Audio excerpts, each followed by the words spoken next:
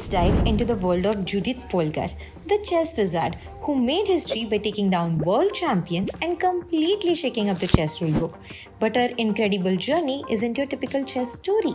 It's a tale of sisterhood and a visionary dad who saw genius potential in his kids. Meet Laszlo Polgar, a Hungarian psychologist with a wild idea.